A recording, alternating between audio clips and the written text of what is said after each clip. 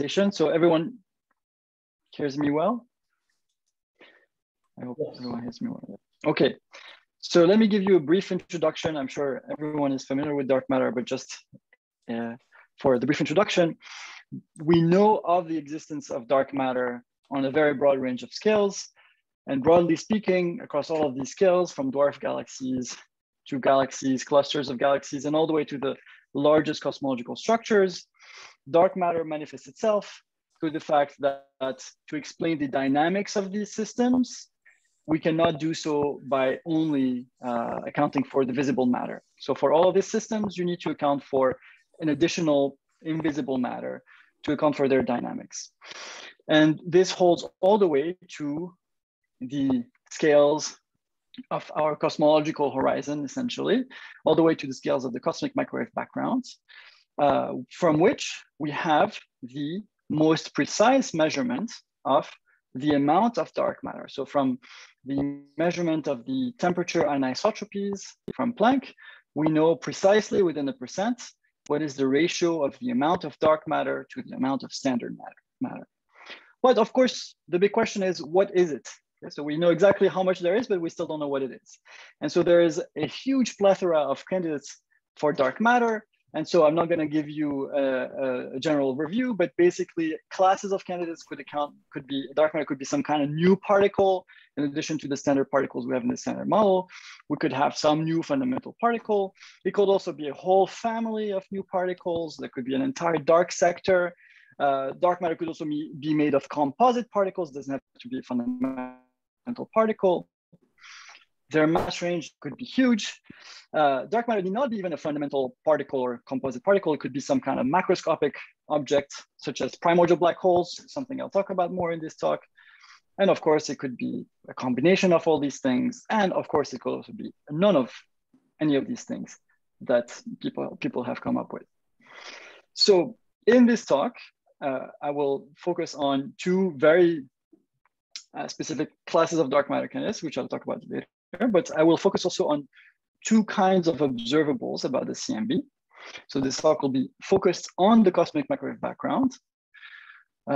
So the two observables, to define the jargon properly, are going to be spectral distortions of the CMB and anisotropies of the CMB. So let me clarify what I mean here. So the CMB is what we have is a map of the intensity of the cosmic microwave background. So this intensity here, the specific intensity, depends on frequency and on direction in the sky. We can always rewrite the specific intensity in the form of this black body function here. Now this function T here, in general, it's a function of frequency and direction in the sky. So it will have, first of all, a constant. This is what we call the monopole. This is something that does not depend on frequency and direction on the sky. So if we only have this, we would have a perfect black body with the same temperature everywhere. It will also have some function that depends only on frequency, but is the same everywhere on the sky. So this would mean that the CMB is the same everywhere, is homogeneous, isotropic. However, it is not a perfect black body. And so this is what I mean by spectral distortions. These are deviations from a perfect black body in the frequency domain. This temperature here again could be a true temperature depending on frequency. So here it's not a true temperature, but so it could be a true temperature, but depending on the direction on the sky. So this is what we mean by anisotropies. So this would be a map of temperature anisotropies.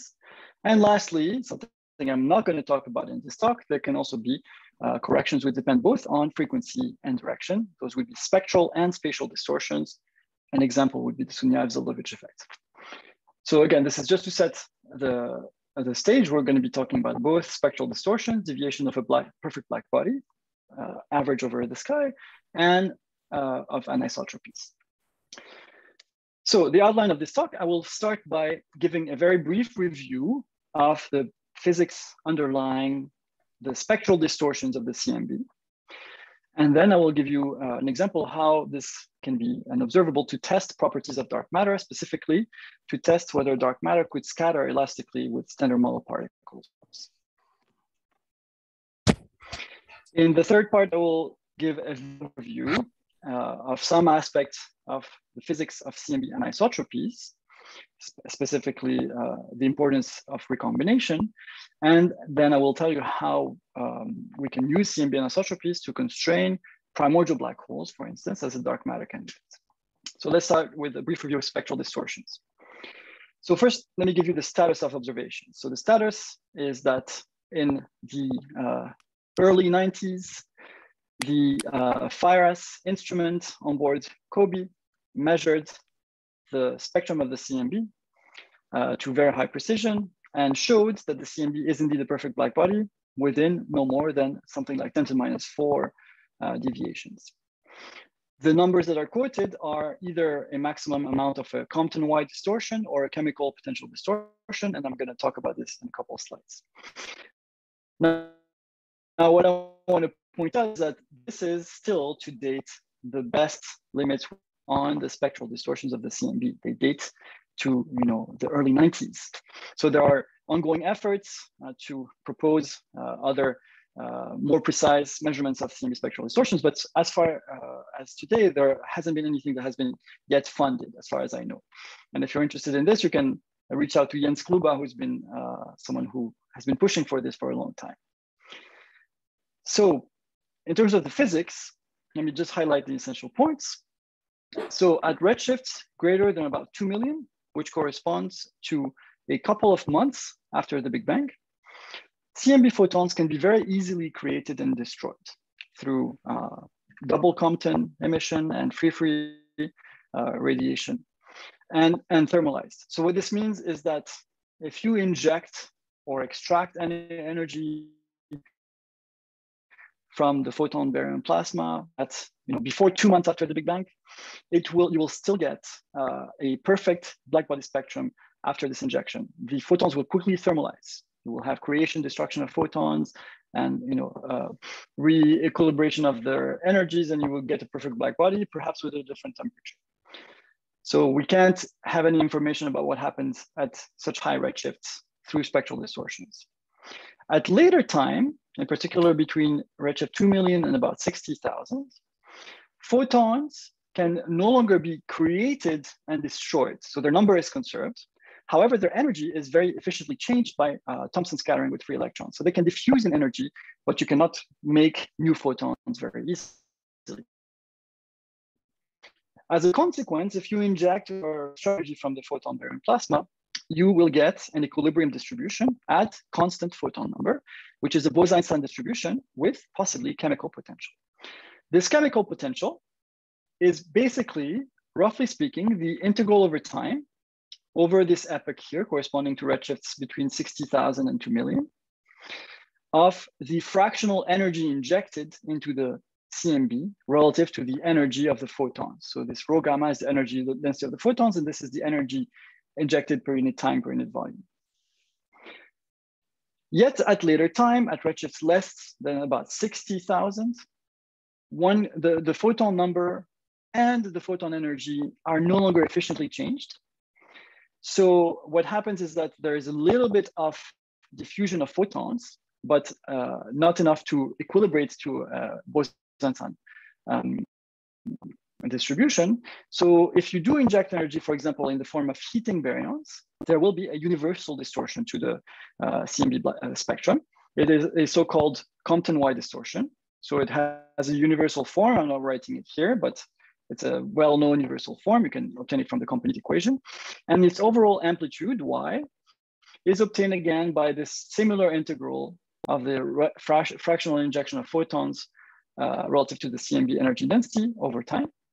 And just as a point, in general, if you inject energy at these low redshifts, and if you don't inject it through heating baryons, in general, you don't have a universal distortion shape. It's only through heating that you would get this Compton-wide distortion. But in general, if you inject a line or something, the CMB might be distorted in very non-universal ways. Okay, so the bottom line, and this is something that you can just keep in mind if you want to even do some more estimate of whether some process could be observable through spectral distortions.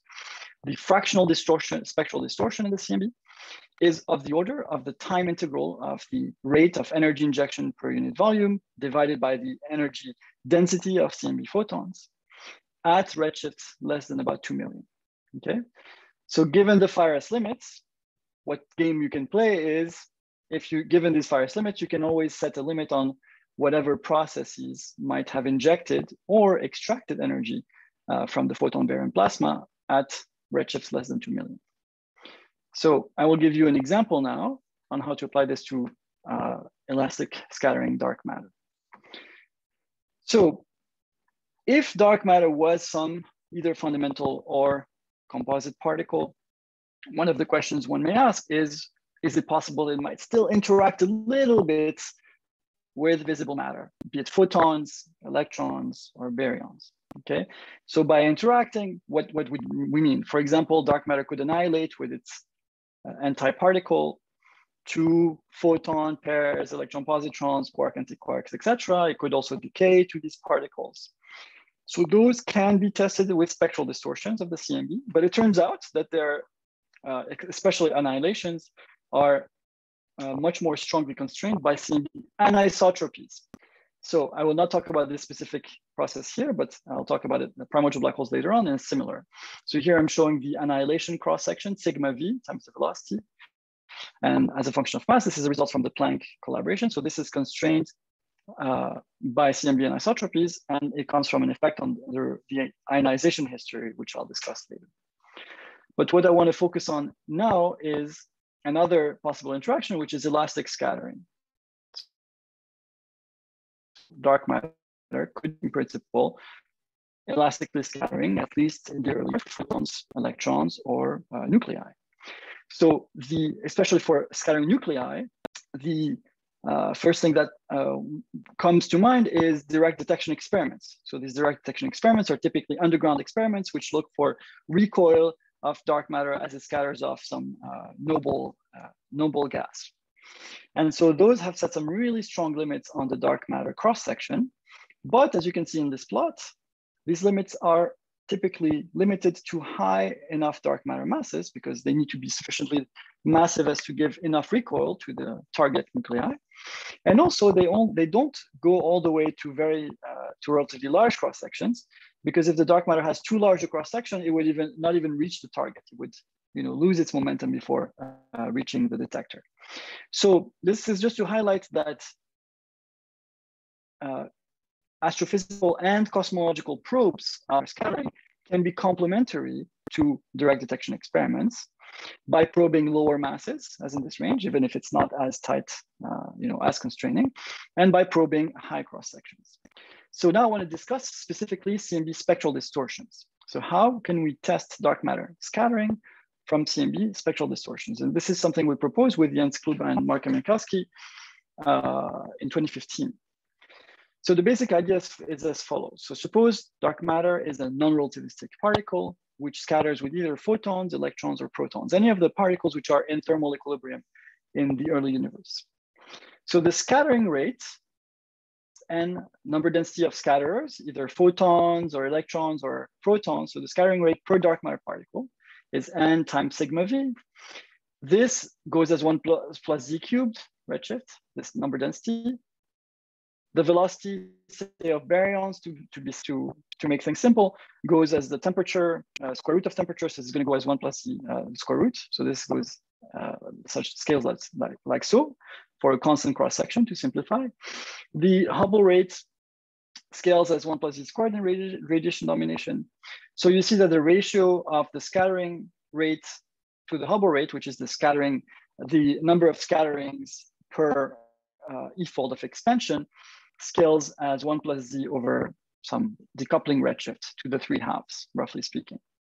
So what this means is that at early times, at high redshift, this is large. So dark matter is in thermal equilibrium with the plasma. And eventually at z less than z decoupling, it falls off of thermal equilibrium with the plasma. So pictorially, this is how the dark matter temperature evolution would look like. So this is redshift going to the right. So time progresses to the left. So in blue here, I'm showing the temperature the CMB, or which is also the temperature of the electrons and protons in the early universe, it goes as 1 plus Z, the redshift as 1 plus Z. So the dark matter initially is in equilibrium with them up until this decoupling redshift, at which point, because it's non-relativistic, it will start, its temperature would start falling adiabatically as 1 plus Z squared. So it goes 1 plus Z, and then it falls adiabatically as 1 plus Z squared. So this is the general picture here that we're considering. So at these redshifts higher than the decoupling redshifts, what's going on is that the photon baryon plasma is constantly giving heat to the dark matter to keep its temperature warmer than the normal adiabatic evolution. Okay, so instead of decaying as 1 plus Z squared, it decays only as 1 plus Z. So there's a constant heat transfer from photon baryons to the dark matter fluid, which means that the dark matter is constantly extracting heat from the photon baryon plasma. So you can calculate the quantity. So this is the same thing I was writing in the integrals before. This is the rate of energy injection per unit time per unit volume. So this is minus the rate of heating of dark matter per unit time per unit volume. Okay. So you know that the energy density is 3/2 of number density of particles times kT. Okay. And so the rate of heating is going to be the derivative of this. And here what comes in is the difference of the time evolution of the temperature minus the adiabatic time evolution. Okay, so if the dark matter was just decaying adiabatically, there's no heating. It's just the expansion of the universe. There's no heat exchange. So if you take this difference, you get the net heating. The adiabatic evolution of dark matter is when T chi goes as 1 plus Z squared. So the time evolution is minus 2h Hubble rate times T chi. Now, this temperature evolution, so at high redshift, here, T chi goes as 1 plus Z, therefore T chi dot goes as minus H T chi, this here. And then at late time, the temperature just evolves adiabatically. So if I plug this into here, what I find is that the energy injection rate, the volumetric injection rate, goes as roughly minus 3/2 of the number density of dark matter particles times HT before the decoupling redshift, and then falls to 0 after the decoupling redshift. Of course, this is not exact. This is the approximation of instantaneous decoupling, which, as we will see, can get things actually much more wrong than you might expect. Okay, so now we're going to plug this in. We have estimated the rate of energy injection per unit volume due to this exchange of heat between photon baryon plasma and dark matter. If dark matter was to scatter with photon baryon plasma, we plug this in our estimate of the spectral distortion. And you can see that if you plug this here, you will get basically some ratio of the number density of dark matter particles, which is inversely proportional to the mass of the dark matter particle, to the number density of photons. So this is the dark matter to photon ratio, okay, similar to the baryon to photon ratio, times some logarithm, which depends on the decoupling redshift. Okay. Now this decoupling redshift is a function of the scattering cross section, and in fact also a function of the mass of the dark matter, as it is obtained from setting the scattering rate equal to the Hubble rate. Okay, so basically the spectral distortion here you see is a function of the mass of the dark matter and of its scattering cross section through this decoupling redshift. So by saying that phi-RAS observes a spectral distortion which is no more than 10⁻⁴, one can therefore set a limit on the cross section of dark matter with photons or electrons or baryons, depending on its mass. Okay, so this is what we did in this first paper with Jens Klub and Mark Jankowski. So those are actual limits on the dark matter proton cross-section, dark matter electron cross-section, dark matter photon cross-section from existing data from the early 90s. Okay, so those were limits that could just have been derived 30 years ago, but we did this for the first time in this paper from the phi-RAS data. They're not very good limits, but nevertheless, they are limits. And in some cases, they're better limits than what was there before. For example, dark matter electron scattering is probed by xenon 10, but only for heavy dark matter. And so here we could probe lighter dark matter. Now, as I said before, this is all done in the instantaneous decoupling approximation. Nevertheless, this is a very rough approximation. So why did we make this approximation? So as long as dark matter can scatter with itself, or if it scatters efficiently with baryons, it will have a Maxwell-Boltzmann distribution of velocities, and then we can describe it by a temperature. Okay, so we only need to solve about T for the evolution of TK. This is what I was giving the argument for. I was explaining terms and things in terms of the dark matter temperature. But in general, if dark matter stops interacting with the thermal fluid of baryons, okay, and if dark matter is not self-interacting strongly, it doesn't have to have a Maxwell-Boltzmann distribution. When it decouples from baryons, it will also develop very strong distortions away from Maxwell-Boltzmann. So at the time, we didn't have a treatment of these distortions of the dark matter velocity distribution. And so it seemed to be rather accurate to simply make this instantaneous decoupling approximation. Now, what I checked a couple of years ago is that if you calculate more accurately the evolution of the dark matter distribution, velocity distribution, assuming it doesn't self-interact, so this is the extreme case where it would develop deviations from Maxwell-Boltzmann. Okay, so this is as a function of dark matter velocity, the deviation of its velocity distribution away from the Gaussian distribution, the Maxwell-Boltzmann distribution. So I calculated this making some Fokker-Planck approximations and diffusion approximation to the collision operator, something which one of my students is checking now. And then I calculated the dimensionless, the heat exchange rate between photon baryon plasma and dark matter. And what I found is that the heat exchange rate is off by at most a factor of 2 if you assume Maxwell-Boltzmann distribution, or if you actually calculate the evolution of the dark matter distribution with time. So this means that one must keep in mind that making the Maxwell-Boltzmann approximation gives you errors of factors of 2 at most, and that to make things more accurate, one would need to account for this. But if you're willing to deal with errors of factor of 2, it's fine. So to estimate the correct spectral distortions within order unity, factors of 2 accuracy, what one has to do is, instead of just doing this instantaneous decoupling approximation, is really solve for the evolution of the dark matter temperature. So this, if the right-hand side was 0, dark matter would just evolve adiabatically. This is accounting for the coupling of dark matter with the photon baryon plasma, with the heat exchange with the photon baryon plasma. And it accounts for scattering of dark matter with photons, electrons, protons, or even helium nuclei. Okay, so once you solve for this differential equation for the dark matter temperature by plugging in the appropriate rates, which depends on the interactions of dark matter, then you can calculate the energy injection rate, which is basically this right-hand side term. So I did this last year, and I realized that in fact, the instantaneous decoupling approximation can be very, very wrong. And this is because even after the official time of decoupling, there can still be sufficient residual heat exchange between dark matter and photons. And if the dark matter is sufficiently light, and if you consider sufficiently precise experiments, this can completely dominate the effect. So the dashed lines here are the sensitivity to dark matter proton cross-section as a function of mass. So the dashed lines are the sensitivity if you make this instantaneous decoupling approximation that we did in our 2015 paper, and the solid lines as what you get if you properly solve for the evolution of the dark matter temperature.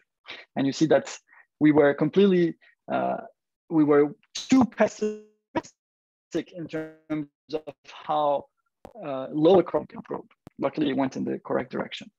So I implemented this here, and here I'm showing you either the constraints from phi-RS, so in solid red, or the forecasted sensitivity of future spectral distortion experiments to the cross-section of dark matter, either with protons or with electrons, assuming either it scales as 1/v² or it's a constant cross-section.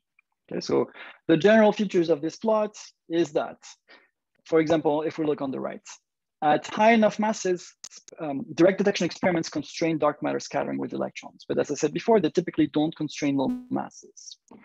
And so future experiments for spectral distortions could, in principle, probe some region of parameter space, which is not necessarily probed otherwise. For protons, you see that you have also, you can be probing by CMB anisotropies or Lyman alpha forests. But for sufficiently sensitive spectral distortion experiments, you could, in principle, improve on these limits. So to give a little bit more of a realistic model, I checked what happens for a dark matter which has, say, an electric or magnetic dipole moment. So in this case, from a single parameter, for example, the electric dipole moment, one can compute the cross-section for annihilation into photons or leptons, anti-leptons, for scatterings with photons and electron nuclei. Okay, so all of these cross-sections are parameterized by a single parameter.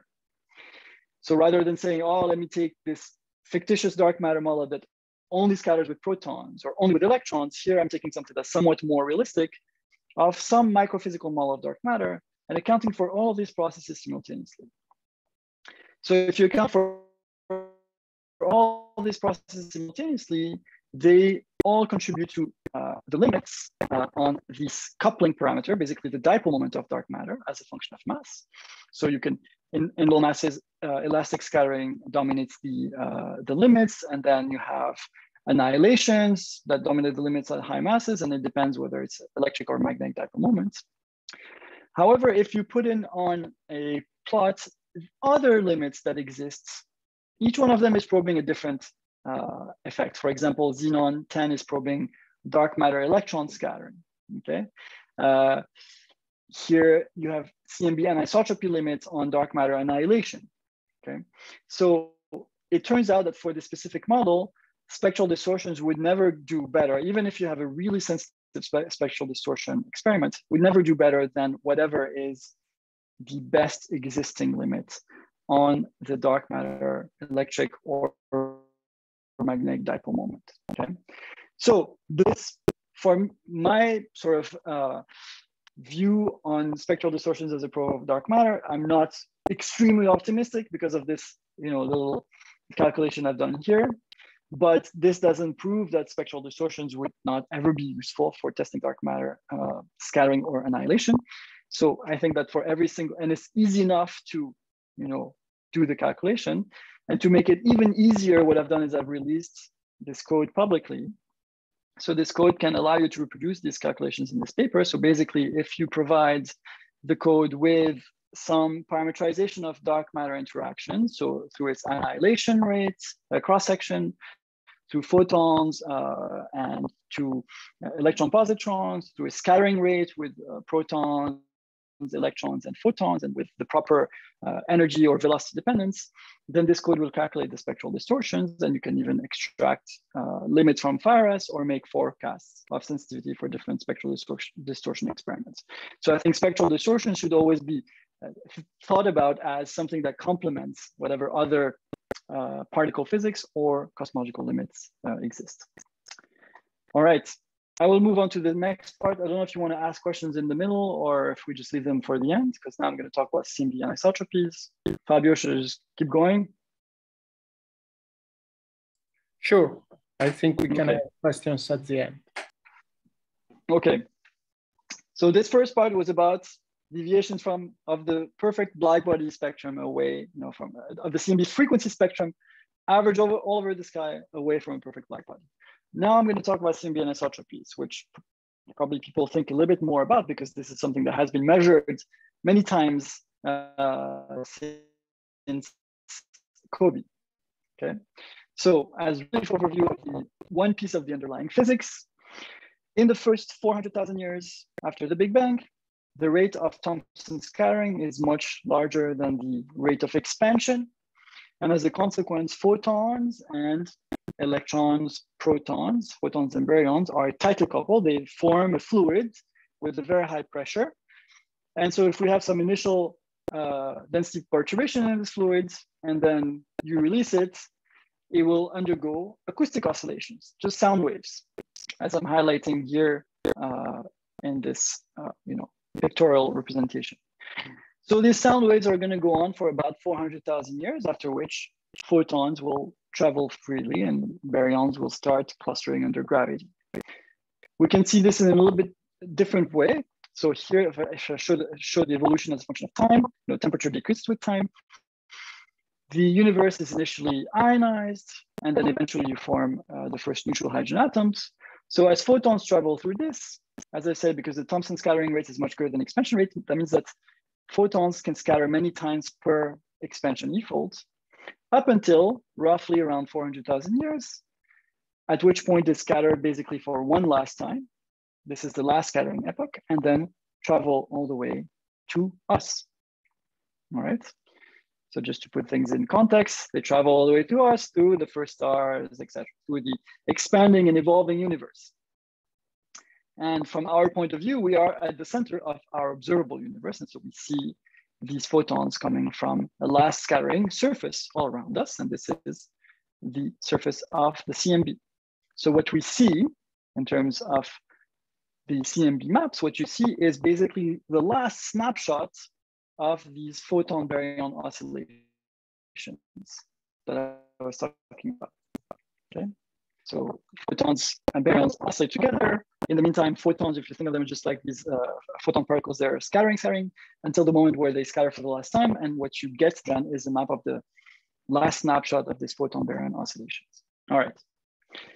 By measuring the power spectrum, so the variance of CMB temperature or polarization fluctuations as a function of angular scale. So this is basically this multiple moment is basically an inverse angular scale. Large L correspond to small angular scales. One can compare with our theoretical models, which is a very well understood and simple theoretical model, simple in the sense that it's well understood physics. And we can extract various cosmological parameters from it. For example, this is from this that we can know very precisely, to within a percent, the amount of dark matter. And you cannot fit this data if you don't put in dark matter. Simply put, if you try to do so, you would just get a really absolutely horrible fit. You need to have dark matter to fit these different power spectra. So one thing I want to emphasize is that the CMB anisotropy power spectra are extremely sensitive to the way that the universe went from being fully ionized to neutral. Okay? This determines when these baryon photon oscillations will stop, well, when photons will decouple from baryons, and when photons scatter for the last time. So more quantitatively, they are very sensitive to this function here, which is the ionization fraction as a function of time. So one of the things I worked on for my PhD thesis, and I've been working on more recently with my student Nanoum, is to calculate this ionization history very precisely. So I want to just give you a visual illustration that if you mess up the calculation, so here I'm putting a large bump here in XC, I'm going to move this bump and you're going to see how it changes the theoretical temperature and polarization power spectra. Okay, so the point I want to make is that if you had some errors in XC, or conversely, if some physical process changed your ionization fraction, this would have an effect on the temperature and polarization power spectrum. So to make sure that we know XE, this ionization fraction, very well, this is, as I said, something I worked on with Chris Arata for my PhD thesis. And we produced this code HIREC. Jens Kluba and collaborators also produced an equivalent code, CosmoRec. They both give you XE within one part and a few parts in 10,000 accuracy, and they run about 1 second per cosmology. And last year, my student Nanoum Lee made a new version of HIREC, which in a very intelligent way uses some fitting functions, some correction functions to account for various processes which are encountered numerically in HIREC. And we managed to do so still by keeping exactly the same accuracy, but now running in 1 millisecond per cosmology. So now this is the fastest recombination code in the East and the West. So let me talk now for the last, 10 minutes or so about how one can use the sensitivity of CMB anisotropies to recombination to probe accreting primordial black holes. So first, brief introduction to primordial black holes. Okay. So before I talked about dark matter particles as a candidate, now what about this primordial black hole business? So here's the idea. So we know from, so this is showing the RMS initial curvature perturbation as a function of comoving scale. From CMB anisotropies, large scale structure measurement, we have basically measured almost, you could say directly, the amplitude of this RMS curvature perturbation on say megaparsec to gigaparsec scales. We asked from the simplest model of inflation we have, this primordial power spectrum should be almost scale invariant over 15 to 25 decades. However, we don't really have any measurements down here. We have some upper limits from spectral distortions. This would dissipate power through silk damping, but we don't have any idea of the amplitude here. Okay, and in particular, there could be some large, in principle, somewhat large fluctuations. So now if you have some large amplitude perturbations on very small scales, they could, if they're large enough, they could collapse directly and form black holes. The black hole mass is related to the moving scale through this ultimate equation. So primordial black holes, this would be primordial black holes, they would be a perfect dark matter candidate because they're black holes, they interact very little with light, and on cosmological scales or galaxy scales, it doesn't matter if dark matter is made of electron mass things or of solar mass things. And in addition, they're interesting because they also give us some kind of window into the initial conditions of the universe on very small scales. There are lots of limits on the fraction of dark matter in primordial black holes, this FPBH, which is at most 1 as a function of mass of the primordial black hole. So there are many limits ranging from limits due to Hawking evaporation, microlensing, gravitational waves on which I've worked, but I won't discuss in this talk, and CMB anisotropy.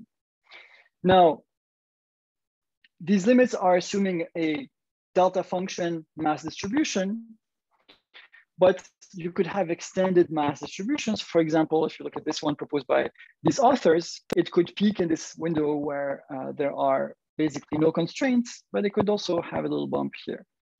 So for these reasons, I think it's interesting to explore these regions, even if you take this at face value, it tells you, okay, primordial black holes cannot make 100% of the dark matter here, end of the story.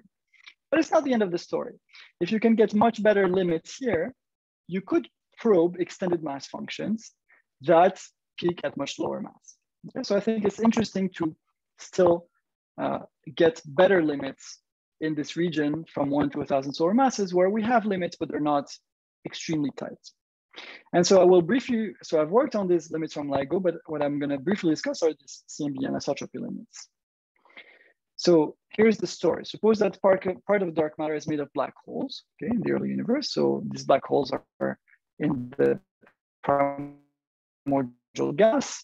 They're accretes. So the first part of the theoretical calculation is to estimate how much gas they accrete. And so it's not quite the usual Bondi-Hoyle-Littleton accretion rate because they're accreting gas in an environment that has lots of photons, which can Compton cool and exert Compton drag on the accreted gas. Then this gas will produce some kind of radiation as it's accreted. So at minimum, as the gas is getting heated up and getting ionized as it falls onto the black hole, at very minimum, it will emit radiation. So if you want to be conservative, which is what we did in our work, we only accounted for this free radiation, which we can compute from first principles. But in principle, you could also have an accretion disk, for example, which could be much more luminous than this. Then the next part is to convert how the energy, which is radiated away by this black hole, so this energy which is injected into the plasma, how does it actually interact with the plasma? How does it deposit itself into the plasma? And this can happen with some time delay in the form of additional ionizations to the plasma. And lastly, once you do this, this will have an effect on the ionization history. So you have all these photons, high energy photons from black holes, which can heat up the plasma, and they can also lead to additional ionizations. So they can perturb this XE, this free electron fraction, they can increase it as a function of time. Therefore, they will delay the moment of last scattering, and they will therefore change the CMB anisotropy power spectra. So in a way that can be calculable, so this is the change in CMB anisotropy power spectra for, say, primordial black holes with of 100 solar masses and making all of the dark matter, or 10,000 solar masses and making a small fraction of the dark matter. Okay, so this is qualitatively the same effect as what I was describing here. Okay, instead of adding a bump to the free electron fraction, we're adding some, calculated function. I don't know if it's well known. There are lots of theoretical uncertainties, but you can calculate this function that you're adding, and this will lead to some effect on CMB temperature and polarization power spectra, which then you compare to the Planck data, and you can use it to try to measure or constrain the fraction of dark matter in primordial black holes. So this is how, in this paper with Mark Minkowski, I derived the conservative upper limits on the fraction of dark matter in primordial black holes. And the upper limit tells you that primordial black holes cannot make all of the dark matter if their masses is above about 100 solar masses. But this other curve is just to show you the theoretical uncertainty. We made two assumptions about the ionization structure, basically, of the accreting gas on the black hole, and you get very different luminosities in the two assumptions. So this is just to give you an idea of the theoretical uncertainty, which is about 2 orders of magnitude.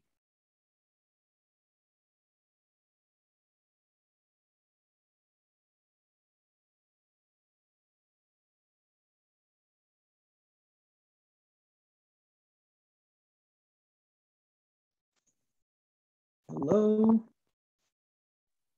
Hello? Yes. Yes. I think I got disconnected. Not sure how far we're hearing. Can you hear me now? Yeah. Yes. Yes. Perfect. Okay. Okay. So you heard me when I was saying about discussing this plot? Yeah. All right. So I think I should be done in less than 5 minutes, if that's okay. Cool. Okay. So I just wanted to briefly mention some work in progress with one of my students. Something actually we've been working on for like 3 years or more. So the work in progress, so these limits I was showing are based on the power spectrum of CMB anisotropies. So if you assume that the temperature and polarization fluctuations are perfectly Gaussian, they're completely described by their power spectrum, okay? But as I'm gonna argue here, accreting primordial black holes should actually leave non-Gaussian signatures, which I think should be much more constraining. So here's the idea. So the rate at which gas, and therefore the luminosity of these black holes, depend rather strongly on the velocity of the gas relative to the black hole. So the black hole is not sitting in some perfectly still gas of baryons. These baryons have relative motions with respect to the dark matter, even at very large linear scales. And this is simply because in the early universe, baryons undergo these acoustic oscillations, whereas dark matter already starts falling into potential wells. So these typical relative velocities here, they are typically supersonic. So the RMS relative velocity is typically 5 times the typical sound speed. And this was shown by Celiakovic and Hirata. And this is something, again, you can compute just from linear theory. You can just take your favorite Boltzmann code and you can calculate this V relative. And its RMS is about 5 times the sound speed at recombination. So this means that this function, the accretion rates, and therefore the black hole are going to be very strongly varying functions. And this should be a 3/2 actually of the relative velocity. So pictorially, this is showing you the relative velocity between baryons and dark matter, whether it's made of black holes or anything else. And so you see that there are these large scale fluctuations of relative velocity. And typically this relative velocity has an RMS of about 30 kilometers per second at recombination. In contrast, the sound speed is about 5 kilometers per second, 5 to 6 kilometers per second at recombination. So if I plug in this formula that I wrote before, it will show you that the luminosity, estimated luminosity of black holes, is very large. It has these high peaks in regions where you have low relative velocity, and it's very small almost everywhere else, okay? So the picture is that the luminosity of these black holes is highly inhomogeneous. Okay, so again, I'm just showing this here. These fluctuations in relative velocity lead to a very inhomogeneous accretion luminosity of black holes. And therefore, this would lead to an inhomogeneous injection of energy into the plasma, and this should therefore lead to an inhomogeneous effect on the ionization history. So if I write this XE, this free electron fraction, as some standard value, which, for example, Hyrek calculates, plus some perturbations, what I'm saying in equations is that these perturbations, they have a uniform piece, okay, plus some spatially varying piece. And what I'm saying is that this spatially varying piece is of the same order as this uniform piece. Now, given for the CMB power spectrum limit I derived and I showed you before, they only come from this uniform piece. This is what matters for the CMB power spectrum. And you can translate, so if you saturate the CMB upper limits, basically it tells you that this uniform perturbation is no more than about 1% the standard free electron fraction. So this means that this spatial piece, this delta XE, also is about 1% of the standard free electron fraction. So the picture is that we expect that there should be 1% spatial fluctuations of the ionization history. Now, the key is that spatial fluctuations in the ionization fraction are known to lead to CMB non-Gaussianities. And this was calculated, for example, in the standard, no accreting primordial black holes, just in the standard vanilla lambda CDM model, just because of the linear evolution of the free electron fraction, you get fluctuations of about 10 to the minus 4 around recombination. And it was calculated by in various papers that this leads to a non-Gaussian signature that is almost observable by Planck, okay, a signal to noise of about 0.5. So what I was telling you before is that I expect that if I saturate the CMB power spectrum limit with the primordial black hole abundance, I would get a spatial fluctuation of about 10 minus 2, meaning about 100 times larger than this, okay? So therefore I expect Planck, through measurement of non-Gaussianities, to be sensitive to a fraction that is about 100 times smaller than the limits that I get from power spectra. So this is just some reasoning. You can rewatch the video and do it at your own pace if it's, this is better with the blackboard, but it's a very simple reasoning to argue that this non-Gaussianity should be very sensitive, 100 times more sensitive than the power spectrum. And so what we've been looking at with my student trades, and the first thing is to ask, okay, it's one thing that you have inhomogeneous energy injection, but perhaps the energy gets deposited far away from the black holes. And so you start with something highly inhomogeneous, but then the process of energy deposition smooths things out. And so what Trey did is to calculate the Green's function, the response between the relation between energy deposition and energy injection. Not only as a function of time, which is something that, for example, Tracy Fletcher has done, and we have reproduced her results, but also as a function of scale, as a function of distance from the injection point. And Trey did this by implementing some radiation transport simulations, and we have also some new analytic results, basically improving on some of Tracy Fletcher's calculations in the specific cases we considered. So our results, which are temporary results, is that indeed there are the same order in spatial fluctuations as the mean effect, and that these spatial fluctuations in the free electron fraction peak around K of 0.1 inverse megaparsecs, which is comparable to CMB and isotropy scales. So in words, I do expect that there should be some significant effect on CMB non-Gaussianities. And what we're doing now with my student Trey is to compute the CMB tri-spectrum. So this is a horrendous calculation, but we're hoping to be done within, before summer. I will leave you with just one slide as an epilogue, which has nothing to do with the CMB, but just to advertise the work that my former postdoc, Derek Inman, did, which is a completely different question, which is how do primordial black holes cluster? And what Derek did is to implement simulations of primordial black holes plus particle dark matter.